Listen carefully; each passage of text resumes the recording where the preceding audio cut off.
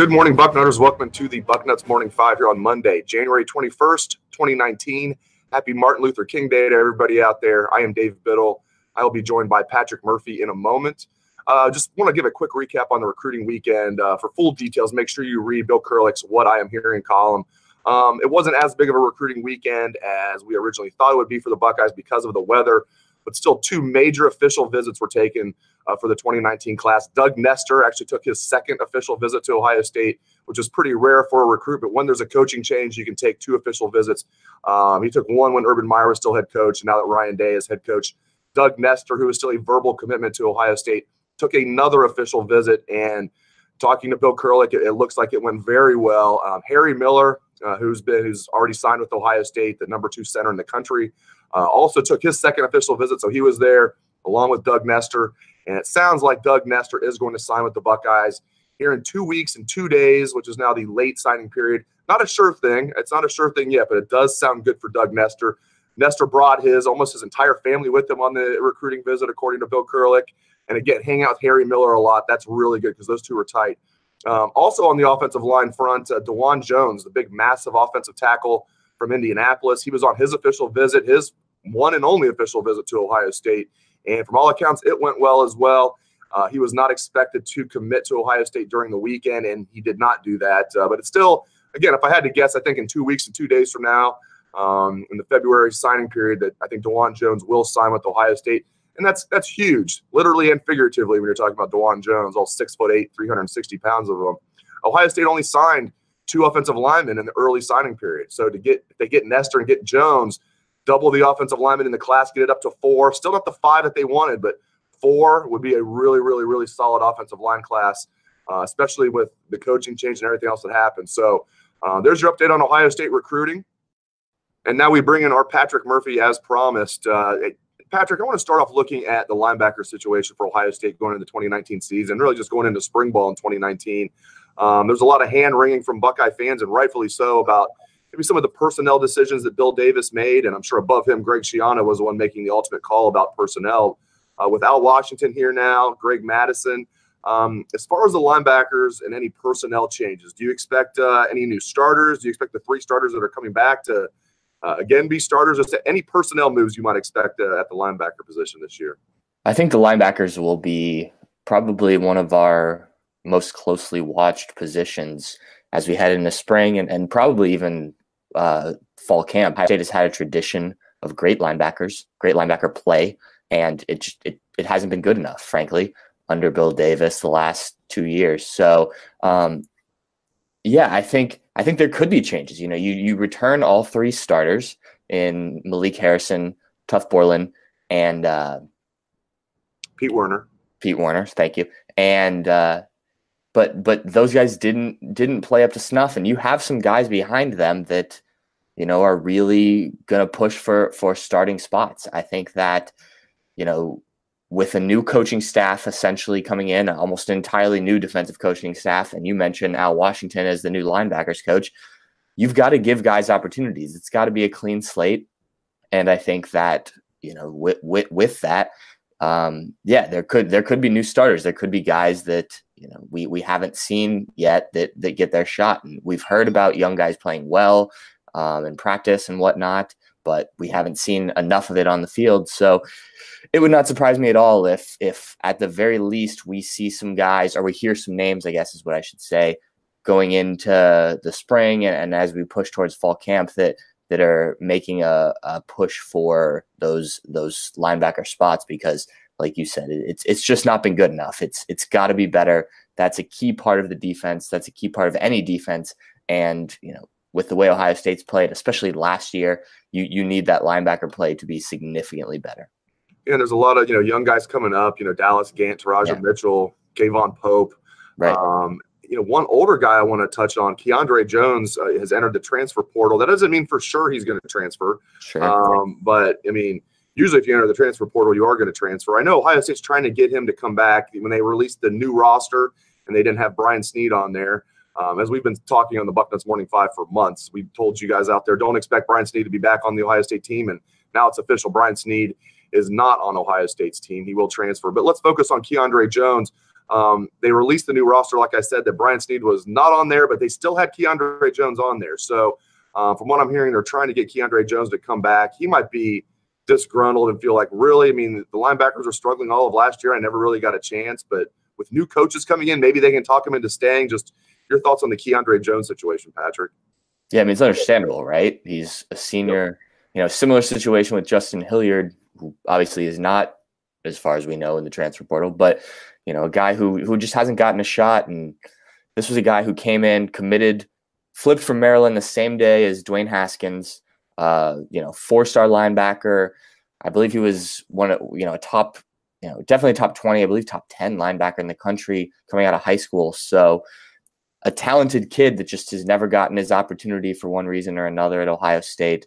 And if I'm him, I'm looking for opportunity. Like you said, there's been linebackers issues there, and he just hasn't gotten a shot. So understandable why he explores his options. Also understandable why Ohio State, with the new defensive coaching staff, is, hey, saying to him, hey, let's reevaluate this. We're gonna try and look at everybody, give everybody a clean slate. I think that that should be the approach across the board, regardless of position at this point. Unless you've done something special, and obviously on defense last year, not a lot of people did a lot special. Then you should have an opportunity. So, yeah, I think Keandre Jones is an interesting situation, because I think the only guy that maybe even as close is Malik Harrison, because of the way he kind of ended the season. I think, just his kind of abilities. But I think, you're looking at any of those three linebacker spots, I think they're up for grabs. I think Keandre Jones has as good of a shot as anyone to win that job. So it'll be interesting to see what kind of re-recruiting job the Ohio State defensive staff does with him.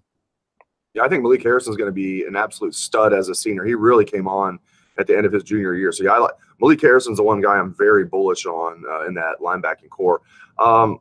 Switching to quarterbacks for a moment. I mean, obviously, if Ohio State stays healthy at the quarterback position, all good. You got Justin Fields presumptively as the starter. We're still waiting to know for sure if he's going to be eligible immediately. Sounds like he will be. So Justin Fields as the presumptive starter. They like Matthew Baldwin a lot as the backup. Then there's only one other scholarship quarterback on the roster, Chris Chugginoff, the former West Virginia transfer. I get this question a lot. Like, am I concerned about quarterback depth? I guess other than the 2014 Buckeyes, if you get down to your third quarterback, you're probably in trouble anyway. But, right. I mean, I guess I'm mildly concerned. I don't know. I mean, if they lose Justin Fields and Matt Baldwin, I mean, yeah, it's going to be a concern if you're Chugginoff's the quarterback. I guess, but Chugginoff's not the backup. You'd have to go through two quarterbacks, which, again, happened, 5 seasons ago at Ohio State, and they won the national title. But I guess I'm kind of concerned about it, is how I would put it. What are your thoughts on quarterback depth? Yeah, I mean, I think you always want to have more depth in this, right? You're Ohio State. You want to have, your line of quarterbacks. Each recruiting class, you add another 4 or 5 star guy, and they don't have that right now for various reasons. Like you said, I think that it's rare that you go that deep in your depth chart, but it is an interesting situation, right? Because you don't know 100% that Justin Fields will be eligible. We think he will. He thinks he will. His family thinks he will. Ohio State thinks he will.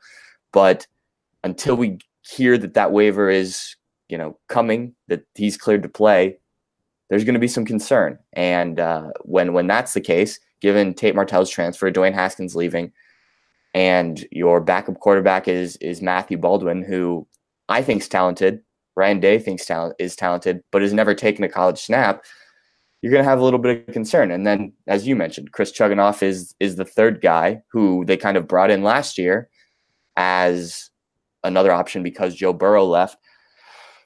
You're in a weird place. So, yeah, you definitely have some questions there. Now, it could be way worse, right? You're Ohio State, and you'd like to have the elite of the elite in terms of quarterbacks. But, if at the very worst, your third option is Chris Chugginoff, who has started 3 games at the college level. Now, he lost those 3 games and performed poorly, but that's your third option. That's your Cardale Jones. Life could be worse. But you're the Buckeyes. You want to have a line of quarterbacks ready to go. I think they're going to be fine, though. I think ultimately Justin Fields is going to be your starter, assuming he stays healthy, which, knock on wood, he should, then you're going to be good. I think Matthew Baldwin is a very capable backup from everything I've heard about how he played once he got healthy last year. I think things are going to be just fine. But yeah, I think the depth is a little bit of a question. I think Ryan Day is certainly trying to adjust that. You can't account for the fact that, Dawand Mathis flipped to Georgia because of the, rumors and things like that. So these things happen. It wouldn't surprise me if they go out and add another grad transfer at some point in time, heading into the season. This is nothing I'm hearing, nothing, I'm basically just speculating, but just to add another depth guy in there, just in case. I mean, they even lost a walk-on the other day to transfer. So just to add some depth, some competition in the room, it wouldn't surprise me. But yeah, I think there's a little room for concern just because you are Ohio State. You've seen this happen before, where you get down to the third string quarterback.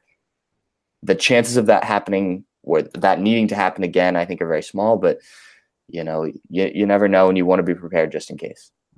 And the final topic here on the MLK version of the Bucknuts Morning 5, let's talk some basketball. Sure. Patrick, Ohio State basketball, they start off the season 12-1. They get up to 13th in the country in the AP poll, and now they're leaking oil. And this is not a great roster. This, in my opinion, this will be Chris Holtman's worst roster that he will ever have at Ohio State. And we'll see if that bears out to be true, but that's my opinion. He'll never have a roster as mediocre as this one. But still, you start off 12-1. And now you lose 4 straight. And some of these games are just not looking good at all. I mean, Maryland's a good team. And Maryland shot lights out. But Ohio State was favored against Maryland on Friday. And Maryland took it to them, 75-61. Now, again, Maryland was making shots that were just ridiculous. It wasn't like bad defense for the most part. But still, I mean, I don't know how you can't be concerned about this team after losing 4 straight Big Ten games. They only lost 3 regular season Big Ten games all of last season. I mean, now they're back on the bubble, I guess, at best right now. Yeah. And they still have plenty of time to turn things around. There's 14 more Big Ten regular season games for them. But it's a concern. Just your thoughts on where this basketball team is at, Patrick. They're not in a good place, that's for sure. This is a team that I think has kind of become what we thought they were going to be heading into the year. The 12-1 start changed perception about this group, but you look at this roster, like you mentioned, and it's not. There's no Keita Bates-Diop. There's no even a Jashawn Tate. There is a Caleb Wesson, and for 3 games before the Maryland game, he was in foul trouble, which caused a lot of issues because he's their go-to guy on offense. And the Maryland game started off well. They had other guys scoring, but when you look down the roster beyond Caleb Wesson, it's a who's who of guys that are, solid to potential backup Big Ten players. The roster that was left to Chris Holtmann because of one thing or another, guys transferring, poor recruiting, whatever the situation may be, is not a good roster. And, you look at, for instance, the 2 starting guards, Keyshawn Woods, who just transferred in from NC State, and C.J. Jackson. Those 2 guys on a normal Big Ten roster are probably backup point guards, and instead you're starting both of them. So this is just kind of what it is as Chris Holtmann builds his team. He mentioned the other day when we talked to him that he'd been asked about, was his first season too good? People on the street, friends of his, kind of joked with him about the fact that, you did too well in your first season. Why did you go and win that many Big Ten games? Why did you, make the tournament as that seed and all that? So he said he's never going to apologize for winning. They're always going to do the best they can. They wanted to send that class out well. And obviously, Keita Bates-Diop made a huge difference. But he did set the bar really high for himself. And I think this is a more kind of down to earth, where you are, type of team. And even that, he started off very well. Now you can look at the schedule and say, you know, they beat a Cincinnati and a Creighton team that maybe aren't as good as we thought they were at the beginning of the year. And that rose expectations some. But, you know, you go 12-1 to start the year, you go 12-1 to start the year. They need to figure some things out. There's no doubt about that. They need to find some other scoring. These guys, other than Caleb Wesson, are not performing at the level that they should. But, you know, again, this is probably not a team that's as bad as the 0-4 or the 4 straight loss record indicates, but they're also not nearly as good as the 12-1 record indicated. So you have to find kind of a happy compromise in there and figure out what you're going to be the rest of the year. In the Big Ten, 9 teams might get in the tournament. So I think Ohio State is still in, like you said, long season, still in a position to make the tournament. You've got a lot of time left, a lot of teams on the resume that can seriously help you out. Great stuff from Patrick Murphy. Really appreciate you joining me here on a holiday, my friend. And thanks to all the listeners out there as well for listening to the show here on MLK Day. I hope everyone has a great day. Let's hear that Buckeye swag, best damn band in the land.